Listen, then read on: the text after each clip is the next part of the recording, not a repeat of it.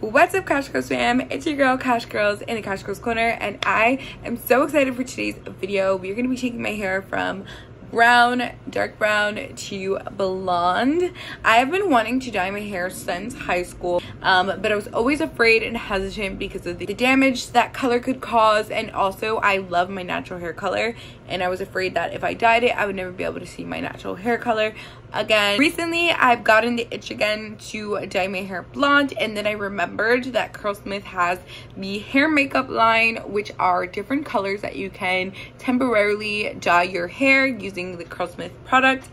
So, as you guys may be familiar with, I did one time post a rose gold one, and I'll tag that video up there for you, but this time I decided to try the blonde. So yeah guys, let's get into the video. I'm gonna show you guys exactly how I got my hair to look like this, from this to this. Okay guys, so I hopped in the shower and gave my hair a quick wash to begin, so my hair is nice and clean. It's also getting pretty long, guys. I am then going to take the Curlsmith in the shade Gold hair makeup that I discussed to get the blonde effect, and some leave-in conditioner to style my hair for today. By the way, the hair makeup is like a gel styler, so we won't need a gel to go over our hair, just simply the product and your favorite leave-in conditioner. Okay, you'll want to start by moisturizing your hair with your leave-in conditioner. Mine was at the very last bit, so as you can see, I am struggling to shake out any product. Luckily, I had a new bottle over onto the side, so I was able to eventually grab that. But I just took my leave-in conditioner, and you're going to want to apply it how you normally would. For me, most of the time, this looks like massaging it through my hair as I flip my hair from side to side to get some extra added volume. And it's just that easy, guys. As you can see, I'm repeating the same exact steps onto this side of my hair. I like flipping my hair over because for me, that makes sure that I get the backs, the ends, and I don't have to worry about dividing my hair up. It is a little bit faster of a process while still making sure each strand is coated. And now for the fun part, we're going to use the Curlsmith Gold hair makeup. I first sniffed it. I don't know why. I was just curious to see if it had a scent, but it actually really didn't. So now we're going to go ahead and apply it, guys. And something I learned when I used the rose gold formula was that it worked best when I rubbed it into my fingertips before applying it into my hair.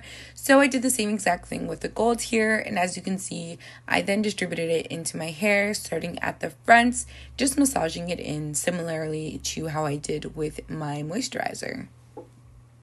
Now, this is a buildable product, so if you would like there to be more pigment when your hair is dry, you can go add more product.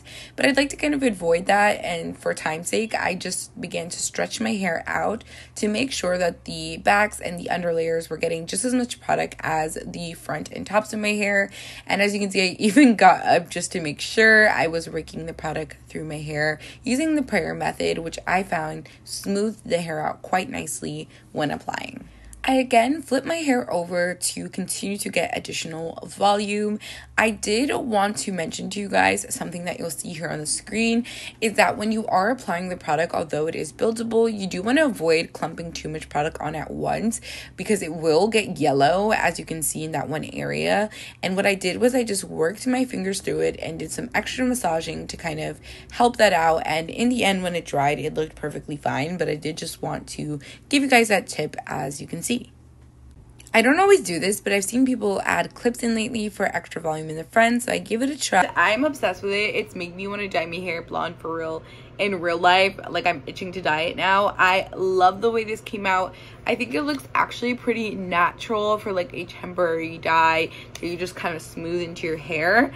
And I did take some like fun pictures, and I think it'll just be fun to have for the week, and then I'll wash it out. One, it doesn't cause any damage because it is just a gel with color in it, and two, once you wash your hair, the color completely washes out, so you can swap out the colors as much as you would like. I think it's gonna be super fun for the summer to play with a bunch of different colors.